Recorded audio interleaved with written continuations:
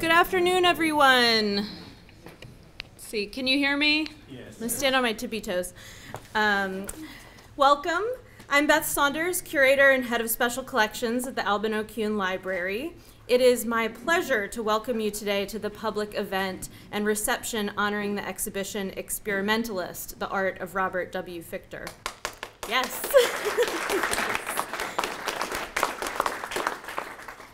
This retrospective traces the artist's exploration of the human condition across multiple mediums and highlights an artistic approach that is characterized by curiosity, experimentation, expressiveness, and wit.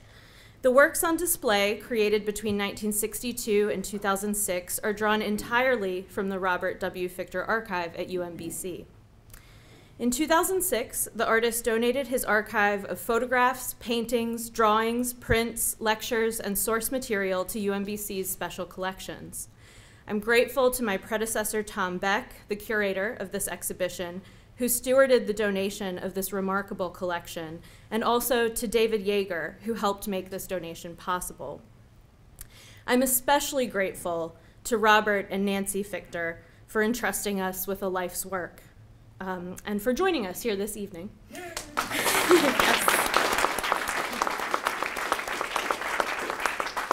I also want to thank everyone who came out tonight, and especially Robert's friends and colleagues, many of whom traveled very far to be with us this evening.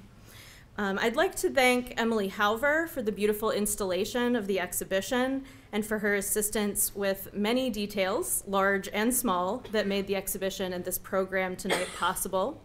I'd also like to thank Larry Halver and Vincent Carney, who ably assisted with preparing and hanging the works. And I'm very appreciative of my team in special collections, Susan Graham, Lindsay Laper, and Robin Martin, who have supported this exhibition in innumerable ways. Finally, I'd like to give a special thanks to today's speakers, Tom Beck, Eileen Cowin, and Adam Straus, who will be sharing their thoughts on various aspects of this versatile artist's career and discussing his personal impact as a colleague and as a mentor. Just a little word on the order of events. I'll briefly introduce each speaker before their talk, and I'll ask that you just please reserve comments and questions till the end. I imagine that there were going to be a lot of stories and a lot of memories to share, so we can continue the conversation in the reception to follow. So our first speaker today will be the exhibition's curator, Tom Beck.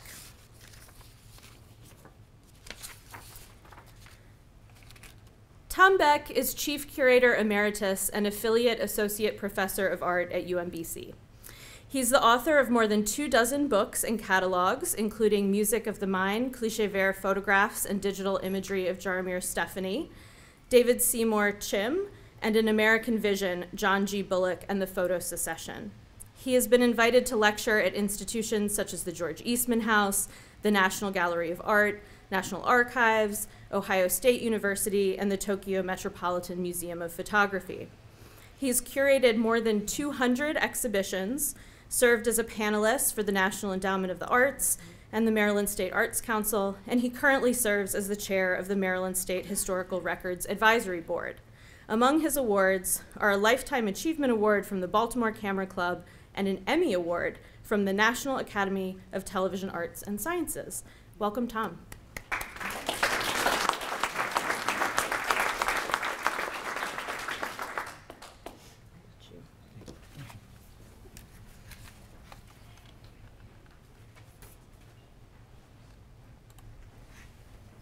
Thank you, Beth, for that charming exhibition introduction. And it's a real honor to be here and to be giving this talk about this beautiful exhibition, wonderfully prepared by Beth and Emily and Larry and others. But it's a special honor to be speaking about Robert Fichter's work with Robert and Nancy here today. Let's have another hand for them.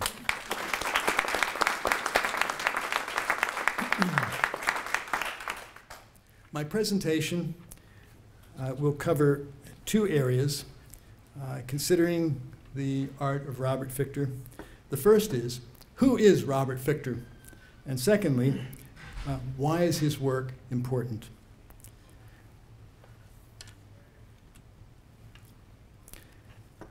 First, for some background. Robert is a fourth-generation Floridian whose family members were pioneers in southwestern Florida. When they arrived there were only 10 families living in Fort Myers, Florida. So a very long time ago, and a lot of history in that family with Florida. Robert's father and mother were both rural Floridians with backgrounds from University of Florida. Father had an undergraduate and master's degree. His mother had an undergraduate degree from University of Florida and a graduate degree from Auburn University.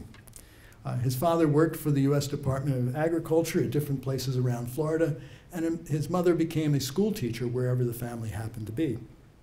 His sister, 7 years older than he, had a bachelor's degree in art from University of Florida and a master's from Auburn University. Fichter once said, "I learned to be an artist from my mother, who always wanted to sit down and write the great American novel, and from my sister, I learned the secrets of non-objective art." So Robert was always the kid in school who drew the Christmas decorations, who drew the turkey at Thanksgiving. He had a passion for drawing as a youngster.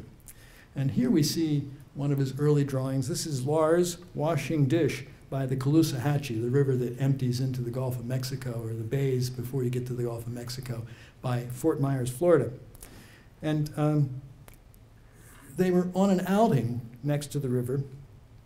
And it's not surprising because the natural landscape has always been a favorite subject of Robert's, and he's always been an ardent advocate for the protecting the environment.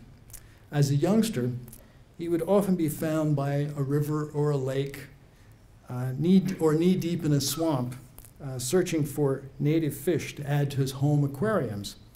His intention was to become a naturalist. At the University of Florida, Fichter initially sought to study anthropology with noted naturalists. His goal was to become a naturalist himself. He was interested in the pursuit of creative writing also, and he became the editor of a campus literary magazine. And on a visit to the apartment of one of the fellows that was writing for the magazine, he noticed some photographs that were hung around the apartment area and asked the student, well, who made these pictures? He said, well, he had taken a class in photography on campus. And I think the very next day, Robert went across campus to the art department to find out about taking a photography class.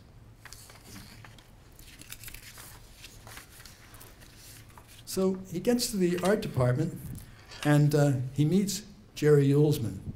Jerry Uelsmann, who at that time was becoming nationally known and later became internationally known as a photographer.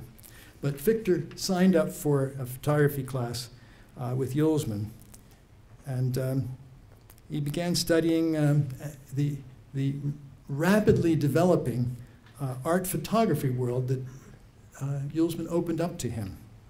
Through Uelsmann, Fichter also met and was impressed with the legendary photography professor Henry Holmes Smith, and considered then to be one of the leading philosophers, mentors, writers, and photographers.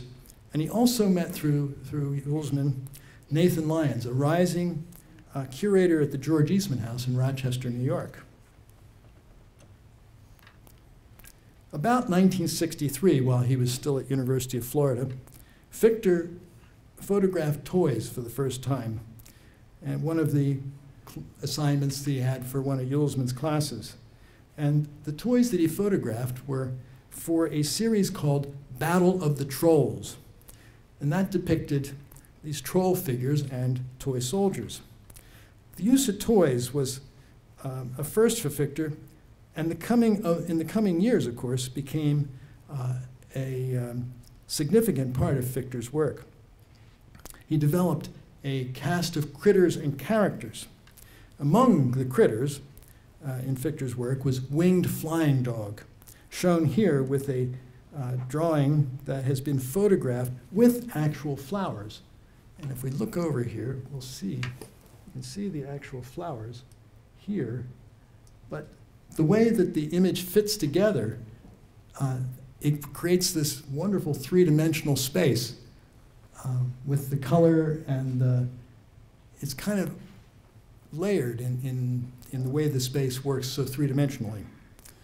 Anyway, Fichter wrote a paper at about that time called The Contrived Image in Modern Photography.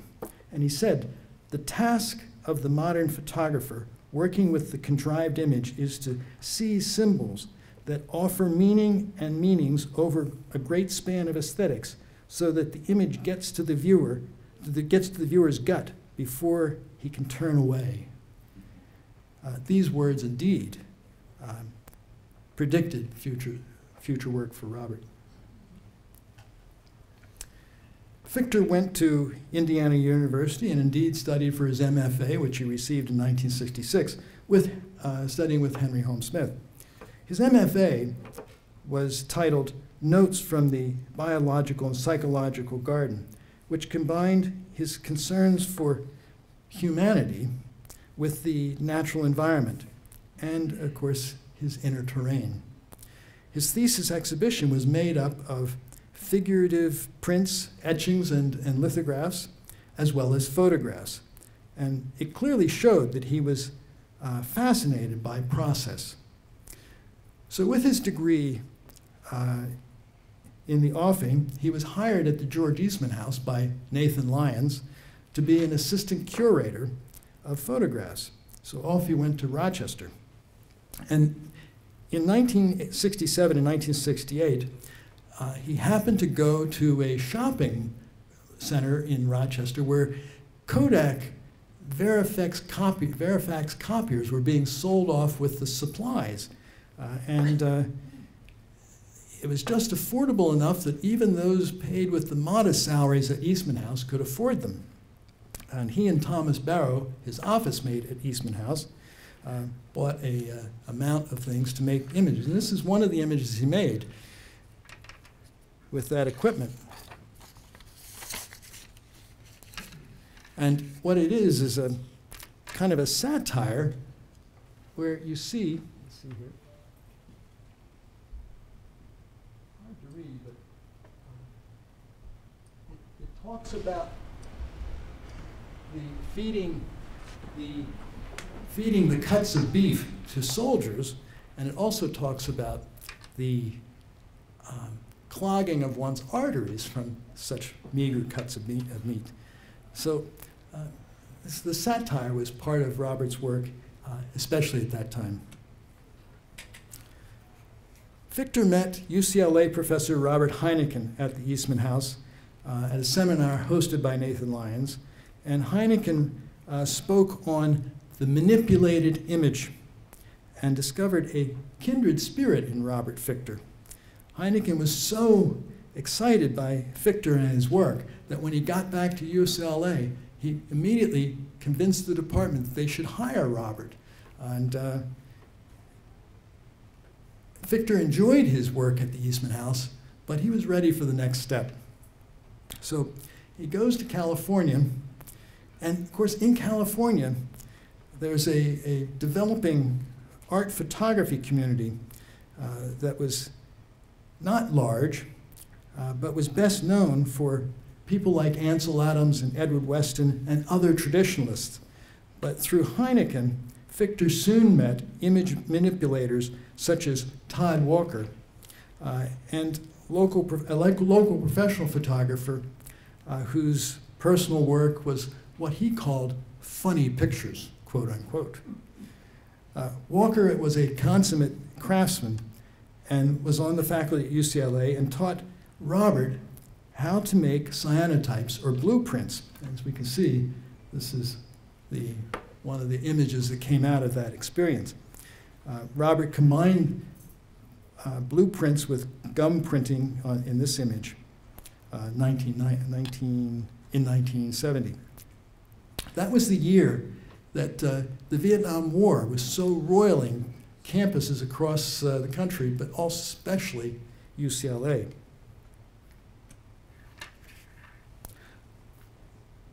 Among Fichter's critters and characters was Bones, created in 1980.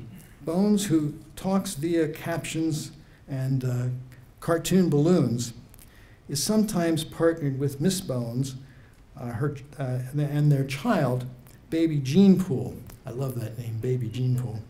A mutant diaper-wearing cyclops created by, quote, better living through electricity and chemistry, which is a variant of the famous DuPont company advertising slogan, better things for better living through chemistry. So close enough for that satire to be effective. In Bones to Baby Gene Pool, It's Just Like Life Flashing Before Your Eyes, lithograph 1982, we see a narrative image with the cowboy as a prominent symbol of American independence and down-to-earth wisdom. Like Bones, likewise, Bones represents human mortality and the tragic course of human activity, while Baby Gene Pool represents the alternative, alteration of the American genetic makeup and threats to unborn life forms. Also shown is born-again art ass, a symbol of the narrow-mindedness that seeks to perpetuate the status quo, especially in art. And we see AT&T's Ma Bell maternally controlling the US from coast to coast while looking down goddess-like on surrogates for Jonah and the whale. The genius of Robert Fichter's work is in his creativity, craft, and effective presentation of narrative elements. He wants his viewers to think intensely about the human condition and the many circumstances affecting it. Other kinds of work not in this exhibition include large-scale paintings and short films that Robert made over his career. The painting shown here is Audience Number 1, acrylic on canvas, and it's nearly 7 by 9 feet in size.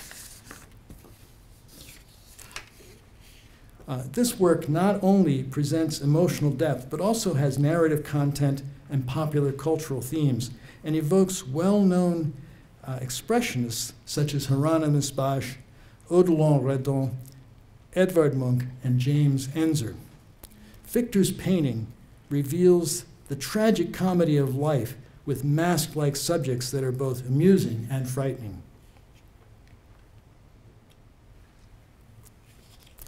As noted, process has always been important to Fichter, so it is not surprising that he was among the first to acquire an Apple Macintosh computer with the Apple Mac Paint program when the computer and software came onto the market in 1984. Fichter's first body of work, of course, was devoted to his lead character, Bones, and others in the cast of characters. Among the mature works in this computer-generated image,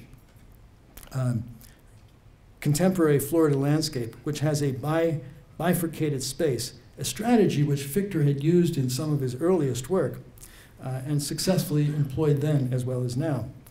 The spoiled landscape is weighed upon by the dark cloud containing a scary-looking Mr. Bones with Mr. Bass in the role of the whale in the Jonah and the Whale story, and a soldier stealthily emerging from the wide mouth of the bass in the presence of two other fishes out of water. So to answer the question, who is Robert Fichter? He is an artist for whom his family heritage is important. His studies with Yulesman Smith and Lyons are significant, and whose artworks are masterpieces of process and their message about the human condition needing to be heard by all. The image I have shown represents, all the images I have shown represent important turning points in Robert Fichter's art and life. Finally, why is Robert Fichter's work so important? A few of the reasons are: Fichter is a pioneering artist trained not only in photography, but also alternative processes, painting and printmaking, who contributed greatly in breaking photography out of its isolation up to 1960s from all other media. He has made, secondly, extraordinarily original and groundbreaking images which provide social, cultural, and political critiques on such subjects as the environment, war, nuclear weapons, and much, much more. Thirdly, he has brought entirely new approaches to symbol making to contemporary art. Fourthly, he has been a highly influential and important teacher in working with students and helping others in understanding art and making art. And finally, fifth, it serves us and the art world well to know Fichter's work in understanding the evolution of contemporary art and what comes next. Thank you.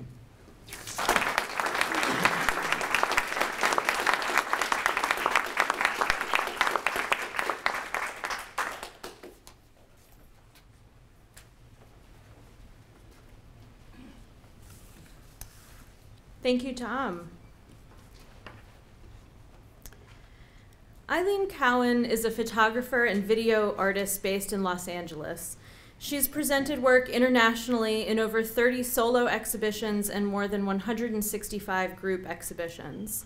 Her work is included in the collections of major public and private institutions, such as the Museum of Modern Art in New York, the J. Paul Getty Museum, the Art Institute of Chicago, the Museum of Fine Arts Houston, the National Gallery of Canada, and more close to home, the Baltimore Museum of Art and UMBC's photography collections. Cowin has received numerous awards, including multiple Photographers Fellowship grants from the National Endowment for the Arts, an award for Best Experimental Film at the USA Film Festival, and an individual artist grant from the City of Los Angeles.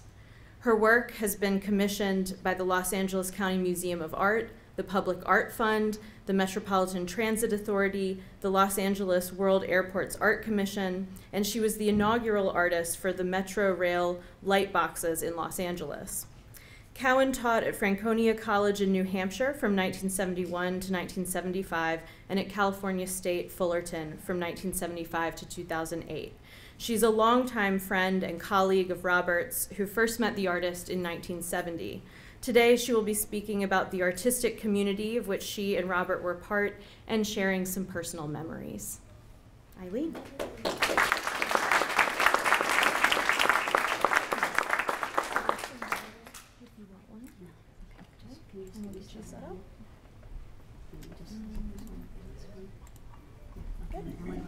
So you can just forward and backward. Okay. Thank you. Oh yeah, that's good. Okay, so I said to Robert, I'm a little nervous talking in front of you about you, and he just looked at me and said, good luck. Okay, so I just thought I would tell you a little guide to my talk. Think of it as trains, two trains on parallel tracks running beside each other. They're not intersecting, so I have one train, which is my photographs, and the other train, which are my stories, which I've collected from some former students of his and friends, because I thought it would be interesting to hear what some of these people who worked with Robert almost 50 years ago had to say about his influence. Okay, so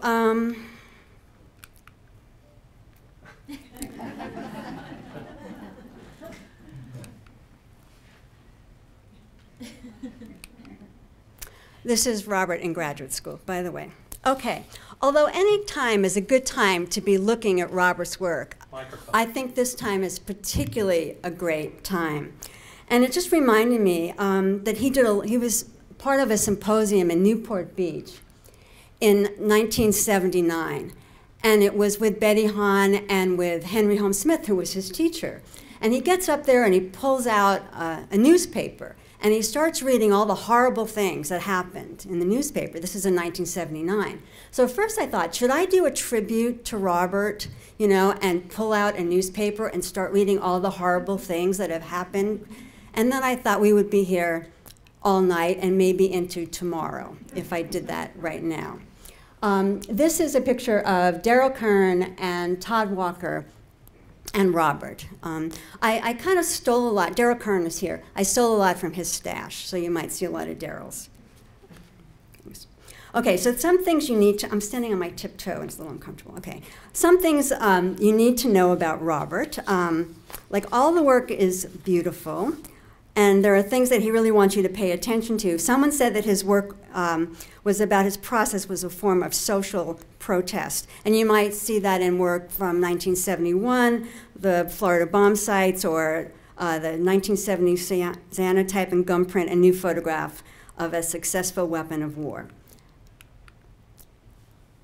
He was an obsessive emailer, so of strange and obscure things. For instance, I'm a twin, and he would send me things about twins. And one time he said, and here's something for your collection of twin obituaries. But I don't have a collection of twin obituaries, but he started me on my collection of that, okay? Or then there was a subject heading which said, here's what happened when I tried to paint like Bob Ross. That was one.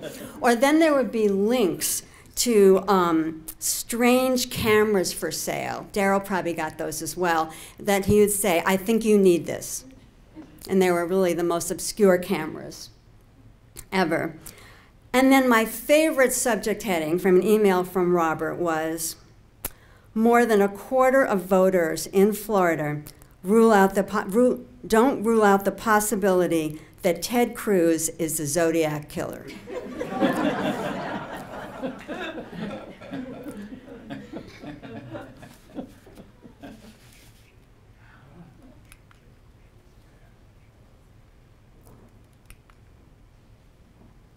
You can see the mustache changes and all different, you know.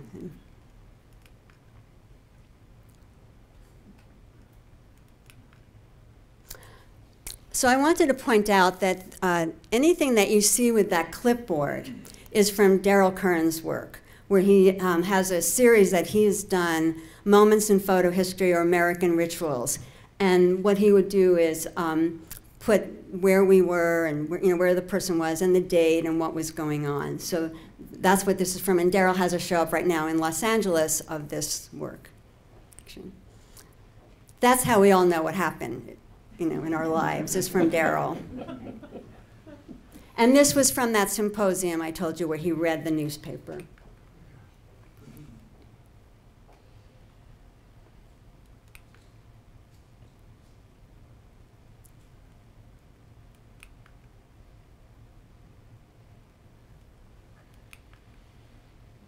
There's Daryl in the background.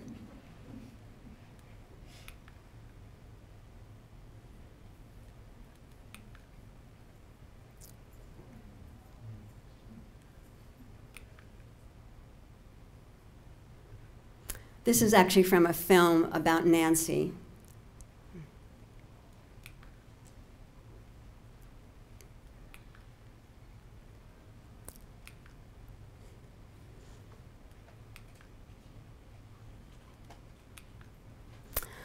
Okay, I put these in because I didn't think that they would be in the show, but I thought it was so amazing that Robert started to do these iPad drawings.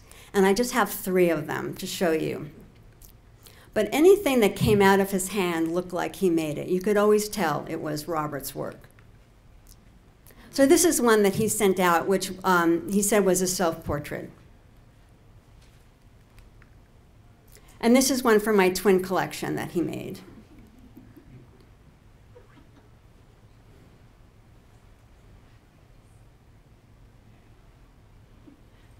I think he's more fascinated with twins than I am, and I'm a twin, so.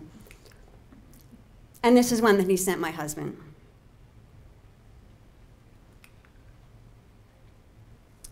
Okay, so this is where I sort of want to dwell, because I felt that I learned a lot from Robert about how to be with students. He never put himself like above the student, right? He always felt like it was almost like collaboration. So I don't know, where's David Yeager? Do you recognize yourself? Where are you? We all had a lot more hair then. So when Robert first moved to Tallahassee, He drove across country, and he rented a house. And in that house, David lived in that house, and Fred Ensley lived in the house. And they were students that he brought with him to be students of his in Tallahassee. And then also Don Suggs, who was hired to teach in Florida with him. And it was this kind of old house that was freezing. But I thought how interesting that he would live in the house with his students. Like everybody was kind of equal in that house. And then the one interesting thing I thought about it was that every night one of them was assigned to cook a meal. So one night it was David's turn, one night it was Fred's turn, and one night it was Robert's turn, and if I was through town, then one night it would be my turn and Dawn's turn. Am I right there, David? Yeah, I'm right, yeah, okay. So he had a very special relationship with his students. Okay, so Victor Schrager and Ben Davis, and actually Melanie Walker told me she was involved with this as well, started something called the Big Bend Photo Club. Okay. And according to Ben, he said, I think that the paragraph at the end of the letter that starts, "You need not worry," sums up Robert's approach to life and art pretty well. Now, a lot of us were members of the Big Bend Photo Club. I was a member. I really never knew what the club did, but I was happy to be in it, even though I really knew nothing about it. And what they did was, you know, they sent out these questionnaires. And I'm going to read a little bit from Victor Schrager, who's here as well. The Big Bend Photo Club was an exercise in extended irony on Ben's and my part. We having been provided by Robert with the ultimate insider's guide to what is going on in the nascent field of photography, finally being worthy of having a smoke-filled room, and we thought we would concoct our own whole earth catalog thinking along this line. Related was an ad we placed in Rolling Stone magazine, free, send us your ideas, and we will send you a handsome two-dimensional facsimile of your idea as a keepsake, but nobody took them up on it.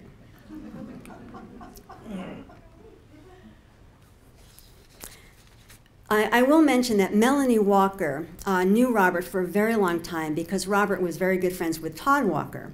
And so she really knew him as she was growing up as a child. And she called him Uncle Robert even when she was a graduate student. And she still thinks of him as Uncle Robert.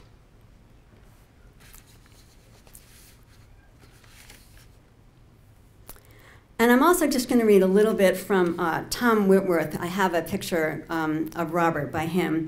But he said, when I said to him, well, do you have any stories about Robert, anything that you wanted to tell? I think I'm going to go faster. He said that when his parents came and they said, what are you going to do with your life? Like, you know, you're in graduate school, now what are you going to do? And he thought, what am I going to do? He said, well, okay, maybe, let's see, Robert, he teaches, he has a 4th floor office and a window. I think I'm going to teach too. So he was really happy, window. But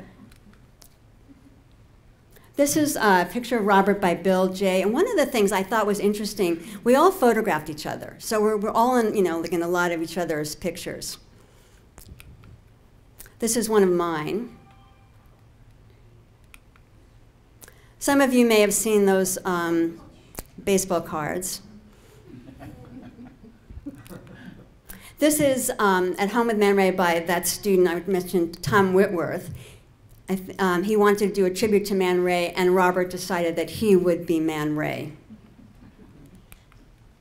And this is Robert with Jerry Uelsman.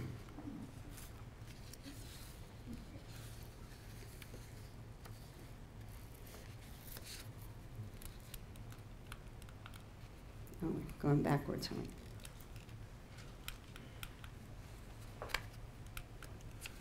And these are some self-portrait, and this is Robert with his dog, Bailey.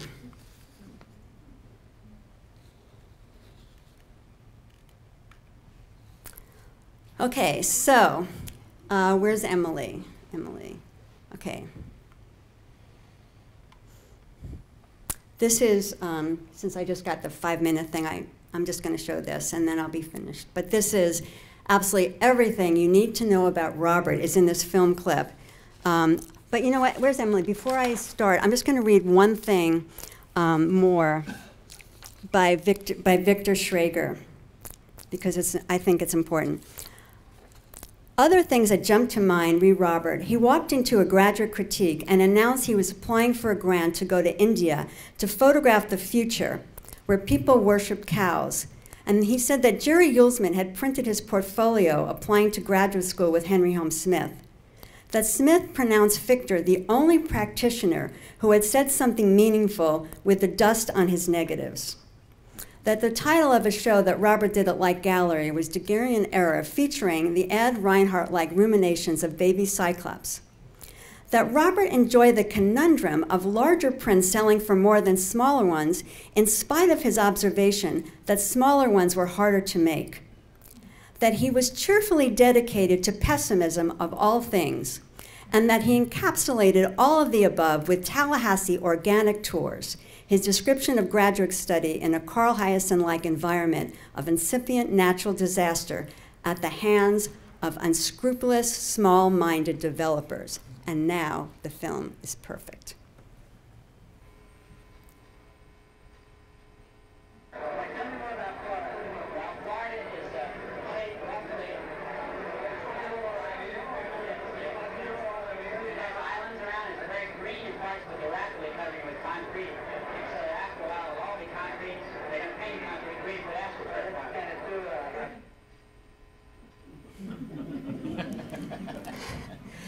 For years, Robert said that Florida will be covered over with concrete, but I don't think it is yet. Is it?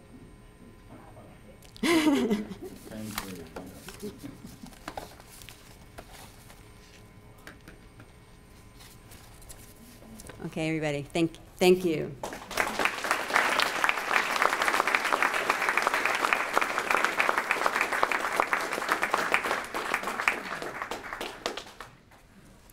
Thank you, Eileen. I want to find out where I can get one of those Edward Weston Lives shirts. We can talk about that later. Okay. Adam Straus is an artist based in Riverhead, New York. Beginning as a photographer and sculptor in the late 1970s, he started making paintings in the mid-1980s that demonstrate an interest in landscapes both sublime and apocalyptic. Like Fichter, Straus grew up in Florida, where he was deeply influenced by the state's distinctive landscape and developed a deep concern for human impact on the environment. Straus's work is represented in numerous private and museum collections, including the Parrish Art Museum in Bridgehampton, New York, the List Visual Arts Center at MIT, the Mead Art Museum at Amherst, the Tufts University Art Gallery, and the Art Museum at Florida International University in Miami. Straus studied with Fichter while pursuing his MFA at Florida State University from 1980 to 1982, and today he will reflect upon some of the connections and shared concerns in his work and in Fichter's.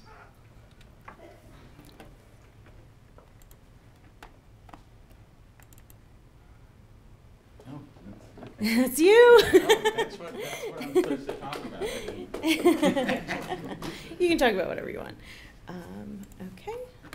So And how do I do just this? click forward Okay, there, great. and if you want some water, there's some right behind Great. you. Thank you for having me. It's wonderful to talk about Robert.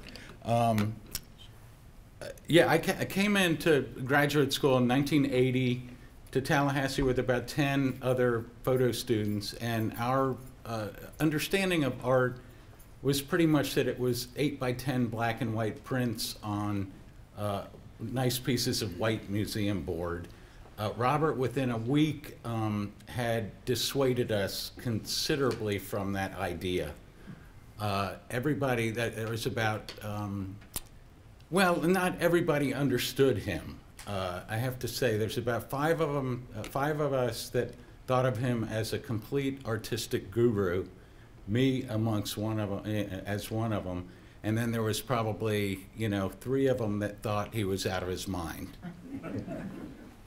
This is Robert's snapshot of my son about 9 years ago. Since studying with him, we've done shows together. He rented a studio to me beside his in Tallahassee where I worked, and he was instrumental in getting me a job at FSU running the photo lab, which got me out of house painting and horrible jobs. He was so important to so many of us doing those same kind of things for us. There were houses that he owned in Tallahassee that he would rent to faculty and art students at very reasonable rates. I realize now that he was kind of running a non-profit Fichter arts organization, because there was no way, now being a homeowner, there was no possible way that he was keeping those houses up and paying the mortgages on them with the rent that he was charging us. So anyway, okay, that's, what else did I want to say? This is Robert's studio a couple years ago, a couple summers ago. He asked me to come down and try to excavate him from the building which he had been working in for, 45 years or so. And a lot of it was already up here, but there was still numerous things to go through. And we started just sifting through everything and putting it into a pod to come up here to the collection.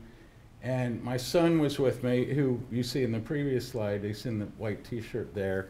And after a day of going through things and every gadget you could imagine to take photographs with, and drawings and paintings and materials and just unbelievable stuff, my son, on the way back to the hotel we were staying at, said, you know, this guy's really operating on a whole different level from the rest of us.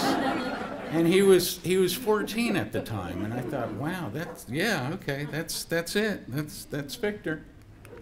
This is the pod that we loaded to come up here, and I had decorated it for Robert, kind of specially, you know. This is my work before I got to Tallahassee. I was doing kind of, I'd studied with Uelsmann and Yvonne Streetman, and I developed these techniques actually before I worked with Uelsmann, but you know, was certainly influenced by him. And I was doing these images. Robert looked at a group of these in one of our first meetings and said, you know, Adam, what if there's another planet somewhere out there in the universe, and they're feeding completely off of our photographic information? Your intent might be benevolent, but how would they know? So he was basically saying, I'm not sure exactly what he was basically saying. I got it to be, I took it to mean, know what the hell you're doing if you do it, you know, like, and do whatever you want to do, but no. This is like within a week of getting to Tallahassee and working with Robert. You know, I didn't have an art background, actually. My background was in science, and then I'd done photography. So I had no painting, drawing background. And Robert just, and everybody I know that worked with Robert, it was the same way. He broke down barriers. He immediately broke down barriers and showed artists that there was just such a wide range of possibilities, and to explore them and to do. And I remember the first night of his workshop in 1980 saying, do something every day, whether it's bad or good, and just know where the garbage can is, you know, throw it away if you don't like it, do something every day. I actually used that phrase with a student that I just took on this last Saturday. I said, you know, I was thinking of Robert. I said, go back, go do something every day. This is before Robert. This is after. Then all hell broke loose.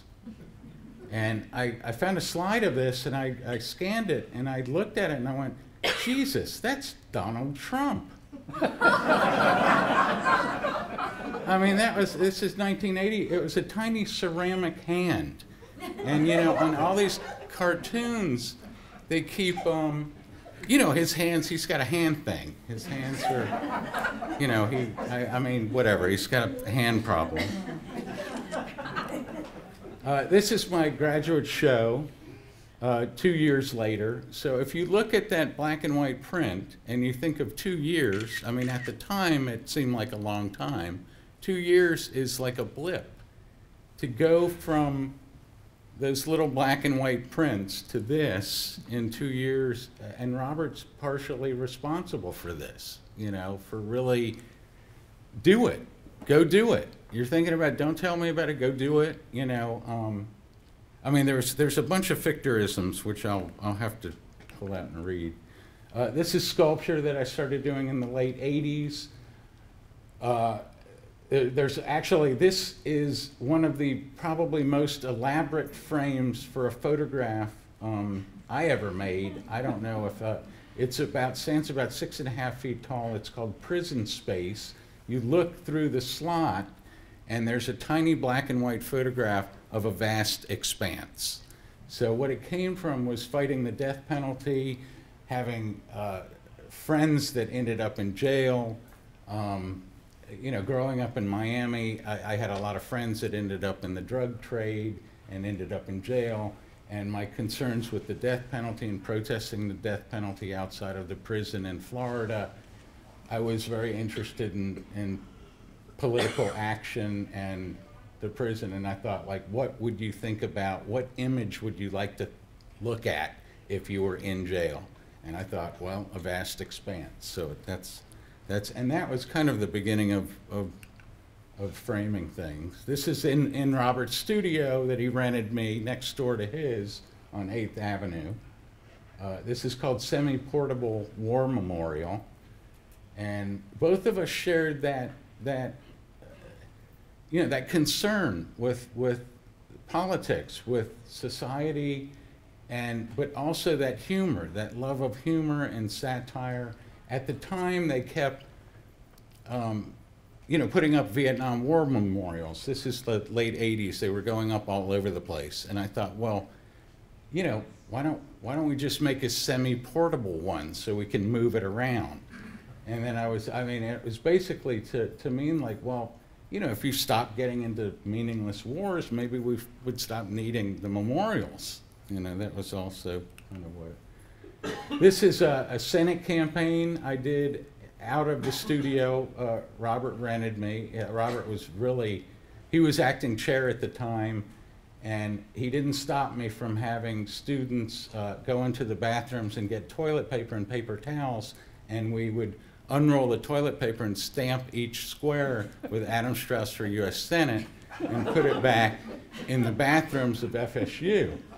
And Robert loved this, and he always thought, like, and when you register to become a write-in candidate, to legally become the candidate, you get all these invitations to speak at these interest groups.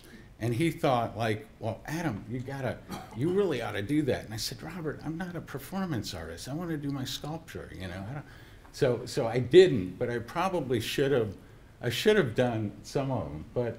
An article, somebody heard about this and did an article, and it went out on Associated Press, and I got so many votes, it was more than the difference between Connie Mack, who was really conservative, and Buddy McKay, this is 1988, that I could have been a spoiler. I could have gotten Connie Mack elected. So that was the last time I entered politics like that.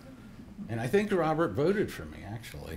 My family didn't even vote for me because it was going to be a close election. This is one of the first paintings I did, American landscape. It's with house paint rubbed through, and this is again this kind of. I don't know. I see Robert's influence ebb and you know leave and come back. Through until now. I'll show a couple things that are very Robert-esque. This is Moonrise McDonald's. This is more recent. This is Man Searching for the End of Destruction. Again, I think, you know, kind of a Fichter-esque influence. It's from a photograph of World War II of Cologne, Germany, where the cathedrals were actually stayed standing. They were bombed. It was bombed to smithereens, the town, and and there's a tiny figure with a flashlight in the foreground. This was speaking of technical stuff. This came from the mezzotint filter on Photoshop, and I figured out how. I was wondering, how the hell can I do it with paint? So I would splatter with this tiny brush liquid paint onto the canvas. And this is big. This is probably 60 by 70 inches or so. This is new. I would say that I've been thinking a lot about Robert since Trump was elected.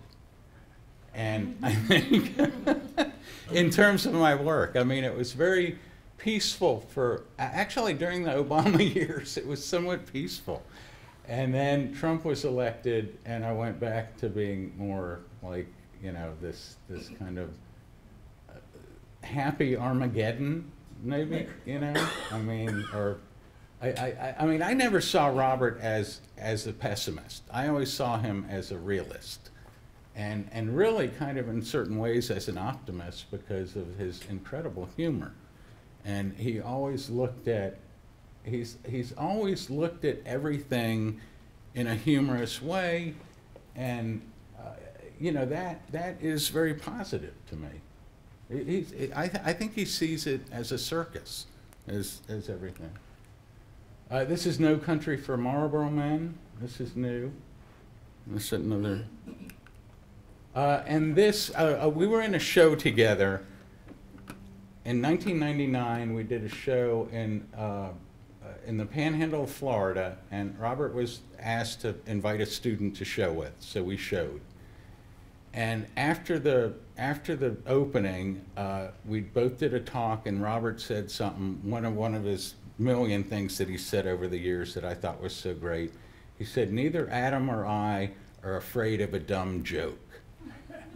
And this is my latest dumb joke. We're doing a show. I'm curating shows with a friend of mine who's a painter out in Long Island, and we're doing a show inspired by Bob Ross, the TV painter, the horrible kitsch TV painter.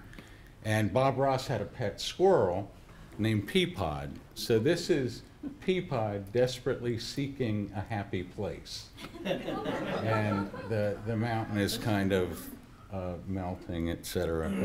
But the squirrel is right there. He's just. This is Robert's dumb joke. This is with Daryl Kieran, and so tell us about that.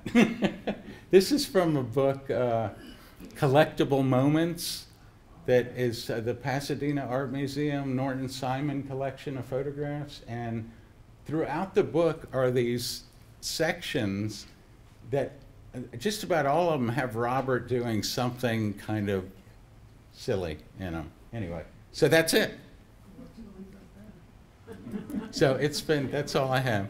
But other than saying that it's been an incredible pleasure, you know, to have known you for 40 years now. Yeah. So, okay.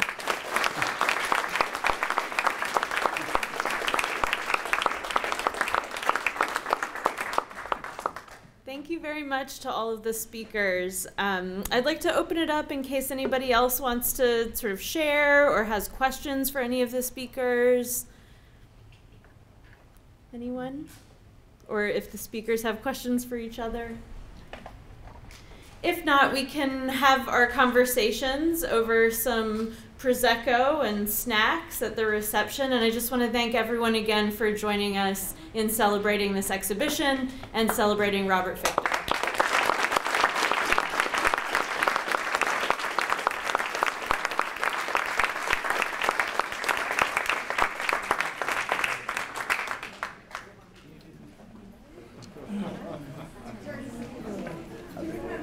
You guys weren't fond of Bob Ross and all his happy, his happy fan brush. This is so. It's